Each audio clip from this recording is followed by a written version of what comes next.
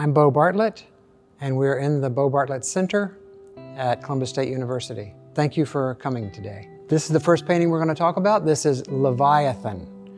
Leviathan basically means like a monster.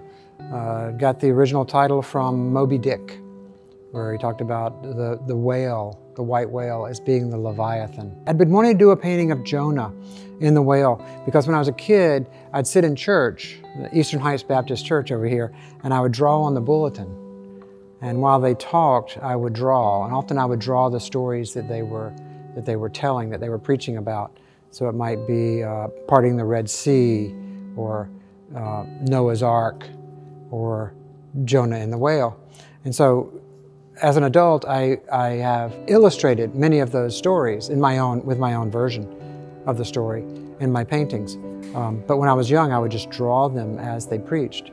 And I'd always wanted to do a painting of Jonah and the whale, but I could not figure out how to do it. And so one of the things that came up, I got the idea to do this one was, we were on the island in Maine, Wheaton Island.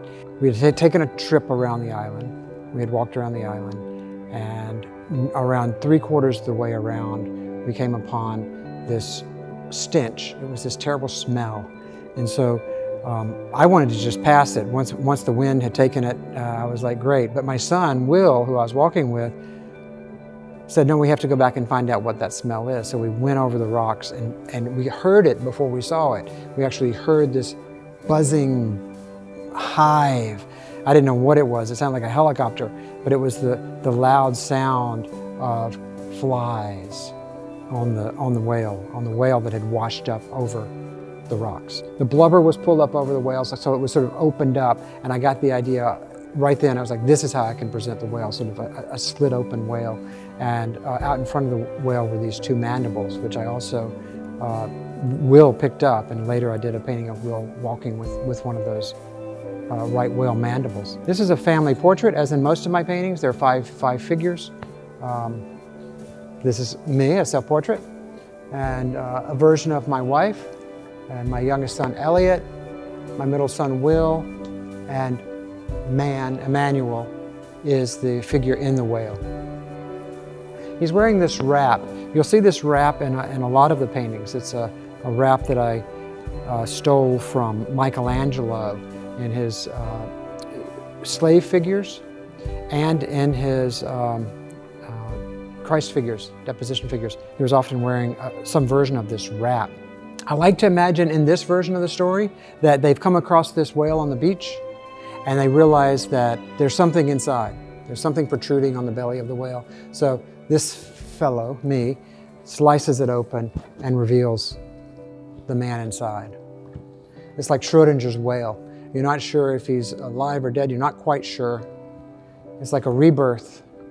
And I think that this period of time when I did the painting in my life, I was in midlife and I was struggling, and the painting represented for me a kind of rebirth into life, which we constantly in the cycles of life have deaths, many deaths, and then rebirths as we move through life.